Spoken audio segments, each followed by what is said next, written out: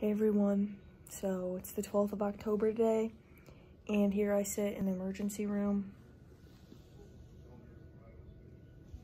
I had my last ever meet today. I was supposed to have one this upcoming Saturday, but not gonna happen because I split my knee wide open and it hurts so bad.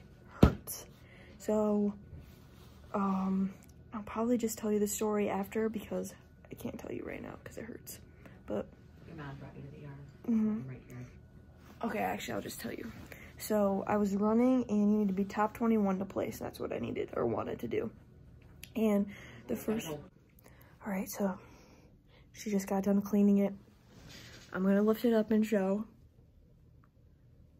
Oh, it's so nasty. Oh God. All right.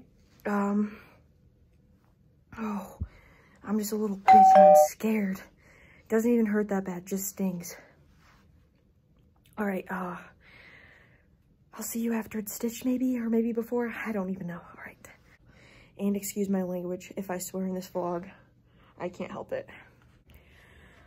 All right, so we're all stitched up. The numbing hurt way more than anything. I screamed like a baby, but yeah, we're good now.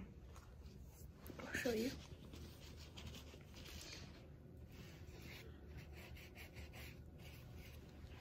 "12 stitches later. Alrighty, well, I'm leaving. I'm still pretty numbed up, but it's starting to sting already. But I don't think it's the actual like cut that's starting to sting. There's some other cuts around it, so I think that's what it is. But yep, I'm leaving. My coach is actually here too because he was sick, so I went and just visited him. But yeah, it was a good Saturday meet. All right, so now that I'm back, I can actually tell the story of what happened and how I split my knee open. So going into the race, my mentality was like, I'm ready to place, I can place, I'm able to, because top 21 places in the league, and then you get recognized and stuff. So that was my plan, and like I hadn't been hurt all season. And I was ready to run. So you run through the creek 2 times during this meet that we ran. And the first time you run through it was before the first mile. So as we're approaching the creek, I'm placed 16th. And there's 2 girls in front of me. So they get up to the creek and they kind of baby step.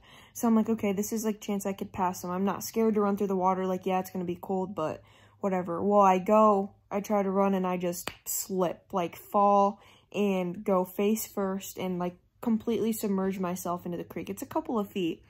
So then like I just got back up. I just got back up and started running like whatever. And that's when I got passed by a bunch of people. They just basically ran over me. And like it was so quick. It happened so fast. I didn't really notice anything. And so I kept running past the 1 mile. And then I came around to the 2 mile and I hear a couple people like, oh my God, like they're looking at me all weird. Well, then I hear a couple people like, shh, like I don't think she knows, and I had no idea what they're talking about. I thought they were talking about like how I was soaking wet, or I had no idea. So then I'm about to curve in and finish. About like 600 meters left, and there's a kid from another school, and he looks and he goes, "Are you okay?"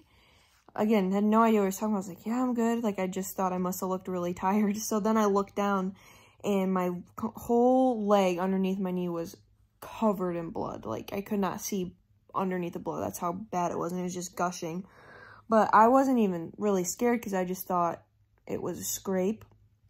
Well, then I finished, and I, looked down, they're like, keep moving. But I was like, when I looked and I saw the inside of my leg, I was like, oh my God.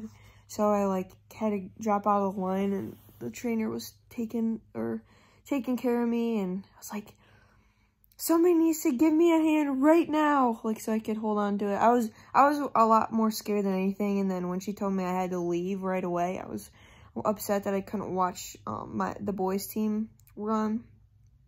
So yeah, and we're supposed to have districts this upcoming Saturday, but I mean, I'm not gonna be able to run. So my season's over. I'm a little upset, but I think it's a good way to finish. So, yep, that was my last ever cross country meet. So, thanks for watching. And be sure to like, comment, and subscribe. Also, sorry I haven't been posting a lot. I've just been really busy with cross country and school and stuff. So, oh god, sorry. I'll try to be posting more. Alright, bye.